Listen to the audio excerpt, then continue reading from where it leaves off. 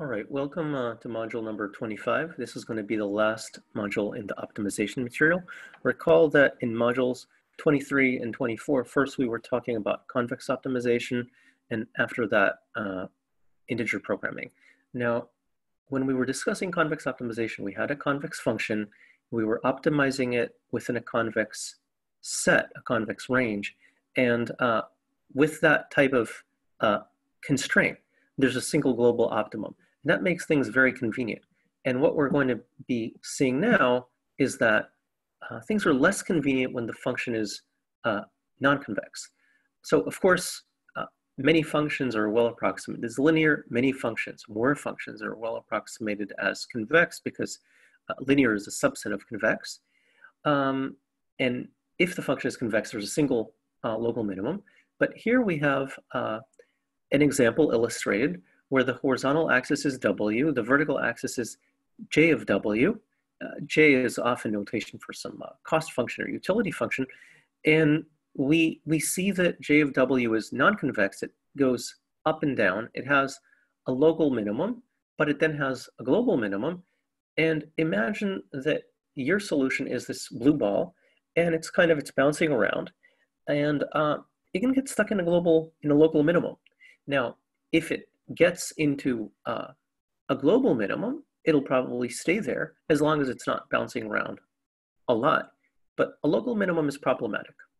So the problem with non-convex functions, non-convex optimization, is that a local minimum need not be the global one, and various algorithms could get stuck in a local minimum. So this becomes more difficult. So you might kind of feel this might be hopeless. What do we do? Well, maybe we can initialize an algorithm many different ways, but what if each of them gets stuck in a different local minimum? Yeah, we can choose the best, but there could be a lot of local minimums. And this problem is especially pronounced. This is especially challenging in higher dimensions. In higher dimensions, we often have functions that along each snapshot, along a single dimension, there may be just a few local minimums, but overall, in a higher dimensional type of geometry, there may be a ton of different minimums. So this could get very complicated easily. Okay, so even if you run it 100 times, you might end up being very far from the global minimum. So a possible way to solve that, with pros and cons as usual, trade-offs are a key part of the course, is Markov chain Monte Carlo, which is often called MCMC. It can be used to solve some non-convex problems. And the main idea is that you have an expression E of X for the energy that corresponds to a possible solution X. And this energy is analogous to a statistical physics problem. And in statistical physics, we have properties of large-scale systems, that large-scale systems tend over time to go to good low-energy solutions, but sometimes not. So MCMC is probabilistic in nature. We have a distribution for the signal X. It's Z times the exponent of minus S times E of X.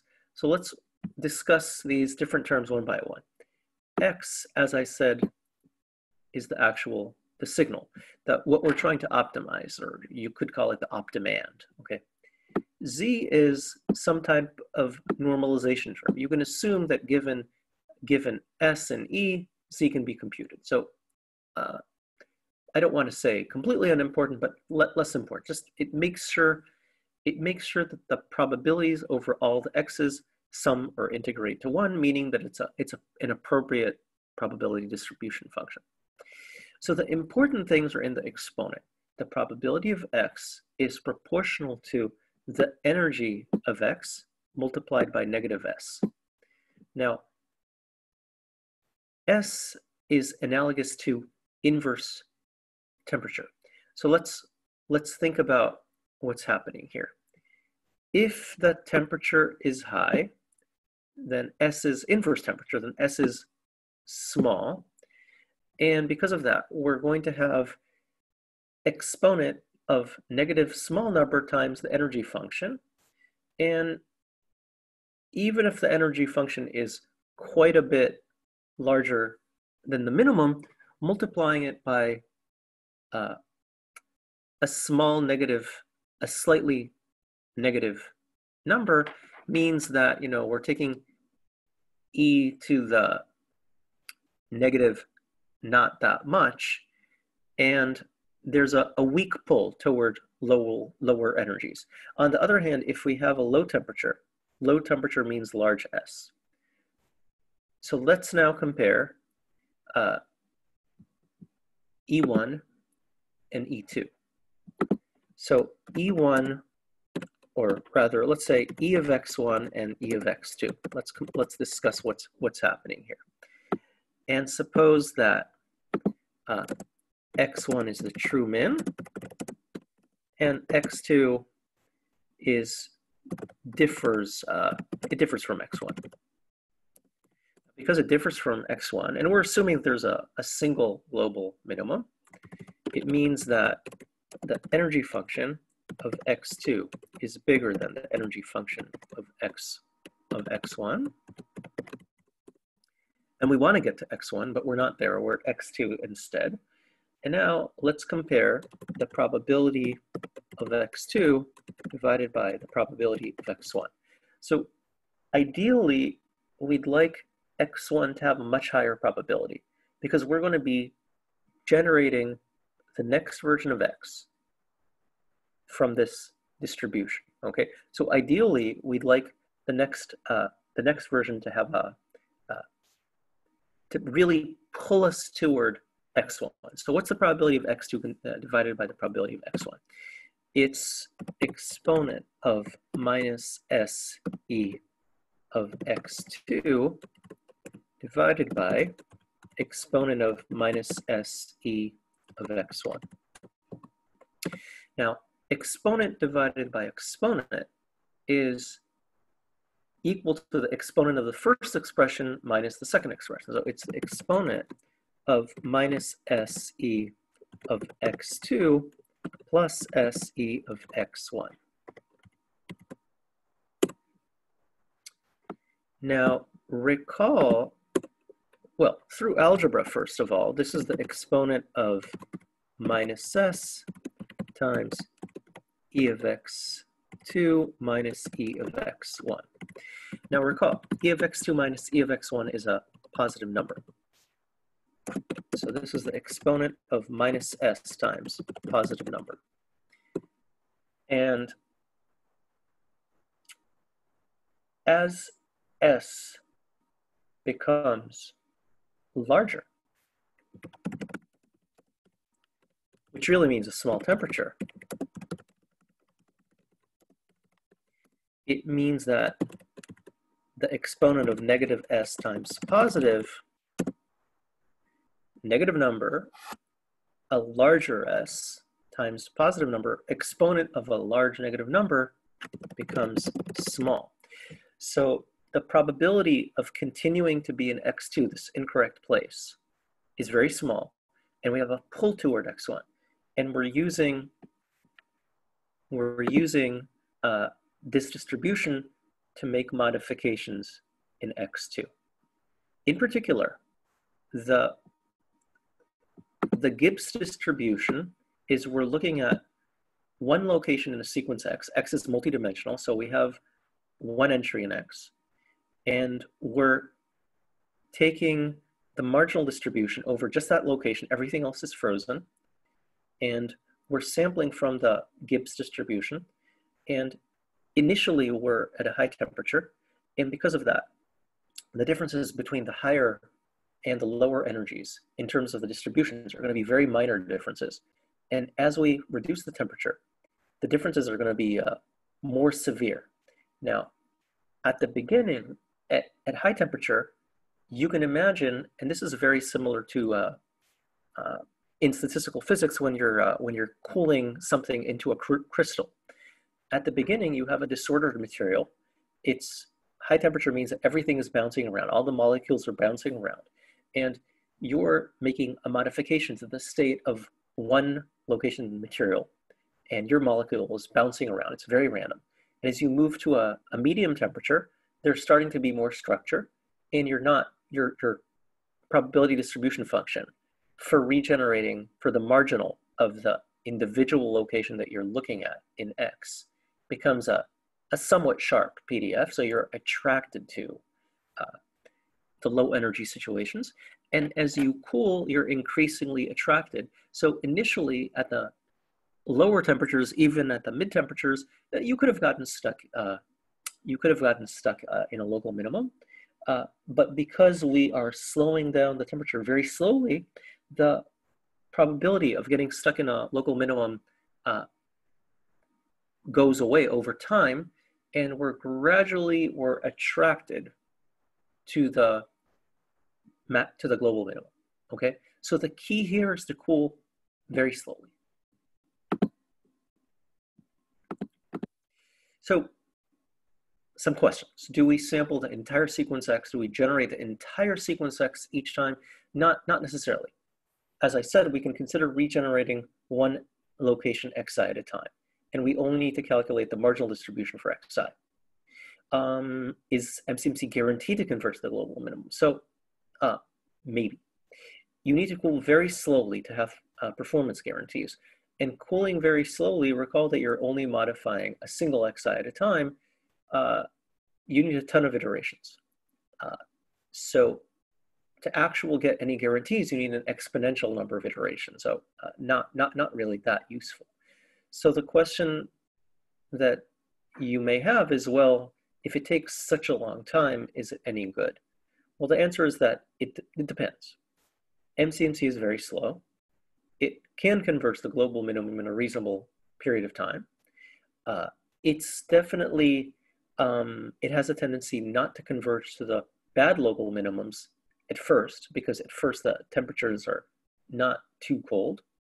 And there are acceleration techniques. So overall, it's a complicated area. So having completed MCMC, that's one type of optimization algorithm for non-convex functions. Another approach is the EM algorithm. So in the EM algorithm, we're iterating over two steps, an expectation step, which is denoted by E, and a maximization step denoted by M. In the expectation step, we create a function for computing the expected log likelihood based on current parameters.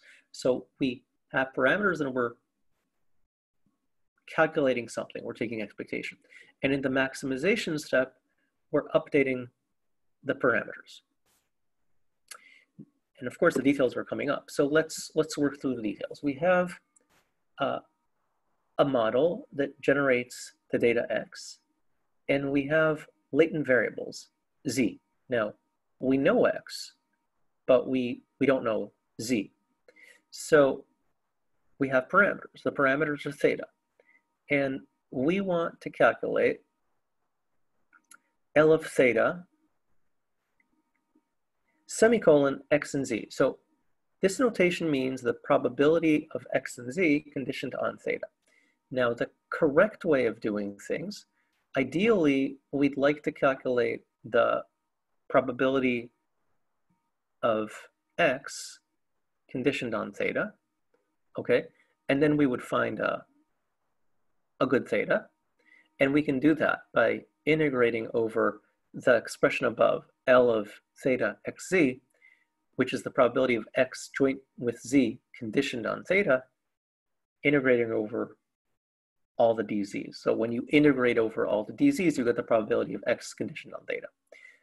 But this might be computationally intractable because, in many cases, it's hard to do things in closed form, and Z will often be a sequence, and it may be a discrete sequence, in which case you need to sum over a combinatorial number of possibilities. So the challenge here is that we want to calculate L theta X, and based on that, we want to optimize the parameter, but it's computationally intractable, hence it motivates EM, which is a trick to optimize it. So here's the trick. In the expectation step, we're going to be calculating the expected value of the log likelihood for the parameter theta t. Theta t means the parameter in the current iteration t.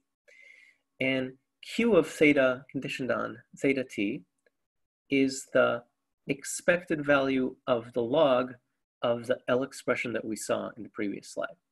And the expectation is expectation over Z conditioned on X and the current value of the parameters, theta t. So Z is typically discrete latent variables, and we freeze the parameter theta t, and given that we froze them, the sequence Z can be found. And there are different ways how to do this. Oftentimes you can do this in a fast way using dynamic programming. And after you've found a good Z based on theta, in the next step, you're recalculating theta t plus 1. So recall, you froze theta t, and now for iteration t plus 1, you're taking the argmax of all the thetas over this expression q of theta conditioned on theta t.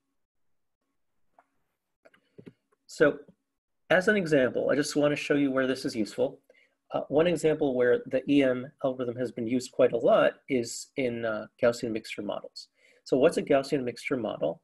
We have a model for X such that instead of a probability density, which is a single Gaussian PDF, we have a summation over alpha I multiplied by a probability density, a Gaussian probability density function number I, where its mean is mu I and its standard deviation is sigma I.